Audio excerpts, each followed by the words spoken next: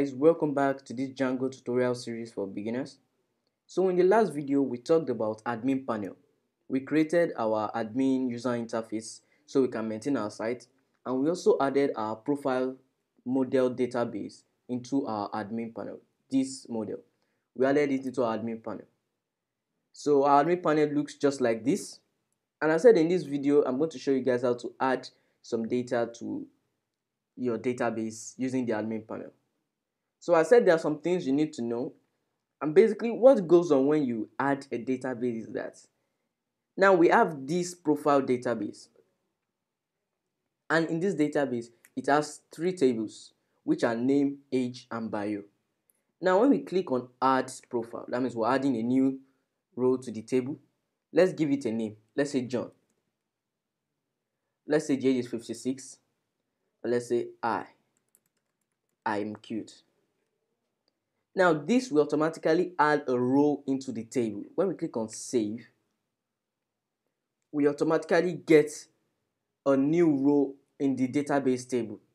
That's basically what's going on in when you add a new database to, let's say when you add a new row to a database table. It's the same thing as, let's say you open your PG admin and then you add or edit any database table or any information in your database. Basically, that's what the admin interface is doing. You can basically maintain your site from this admin interface. If you come to home, as I explained in the last video, you can see a user. And then under this user, as we all know, this user is also a database. And these are the tables. This is the table, sorry. And then we can add a new user without any authentication, let's say without any login form. From our admin interface, we can add a new user. You can specify the username. Let's just give it anything, and then let's give it a password, and then another password. Now what we're doing is when we click on save, we added a new table. But what did it say? It said password is too short. As you see, it's just like a professional login or sign up page, but you can do this from the admin. And note, a normal user can't have access to your admin user interface, your admin page, because it's meant for the developer, the owner of the site. If any user or hacker crack into this admin, it's dangerous because they can have access to all your data. That's the disclaimer in the admin interface. That's why when you create a super user, as we did in the last video, you need to create a very strong and unique username and password. Some people just go with admin as username. That's very dangerous. Please don't try that, because when you host this online and you have integrated the admin interface, anybody with the super user details can just easily crack into your admin page and then access your data.